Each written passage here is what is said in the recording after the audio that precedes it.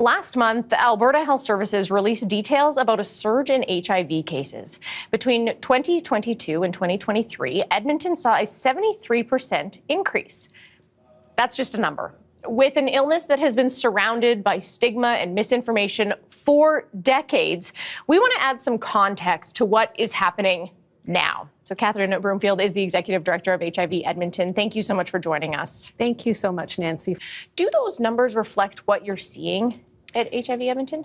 I think they do, and it can be alarming. And what I would like to get across to the audience is that it's important that we are reminded through these stats that HIV is an illness that is still present. It's here.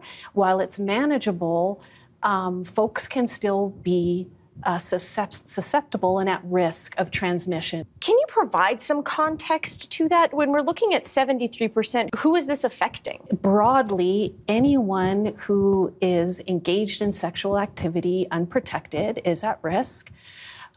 People who may use substances. There's 5 ways that HIV can transmit, and that's through blood, through breast or chest milk, through anal, vaginal, or penile secretions. And so if you're coming in contact with those methods, then that's a risk for transmission or acquisition of HIV. A lot has changed in the past few decades, when it comes to HIV treatment. Can you walk us through that? Because we hear it's no longer a death sentence, is it? Yes, and that's often the phrase that people will remember from the 80s is that an HIV or at that time an AIDS diagnosis was a death sentence. And now the progress in science is phenomenal. So a person living with HIV who knows their status and is on treatment it's not possible for them to transmit HIV to their sexual partner.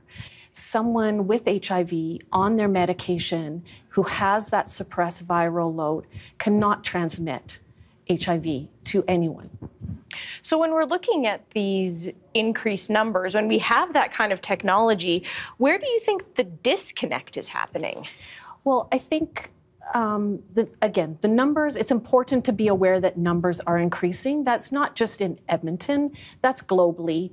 So I did check that in 2023, there were 1.3 million new HIV acquisitions or transmissions. So that's 1.3 million people who acquired HIV.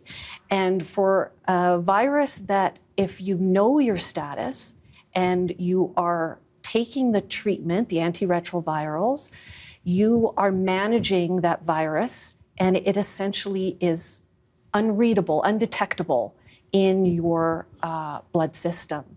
And so the being able to have that treatment, have the access to it, we are blessed here in Alberta that Alberta Health covers PrEP, which is a preventative measure for folks who feel that they might be at risk of HIV transmission.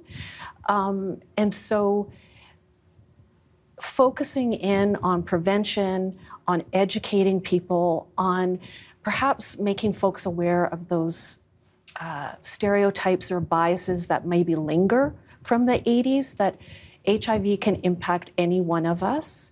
And so, therefore, being aware of your status and getting tested is actually a really empowering thing for a person to do. Just quickly before we let you go, coming up, we have this. So we have the red ribbons here, and then we have the Rock the Ribbon as well. So this is, can you tell me just quickly about this here too? World AIDS Day is coming up. It's December 1st. Mm-hmm.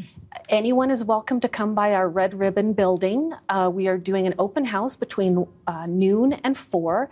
But what we're asking folks to do is tie on a red ribbon and help show that you are educating yourself, that you are not adding to stigma and discrimination around HIV, those who are living with HIV. Yeah.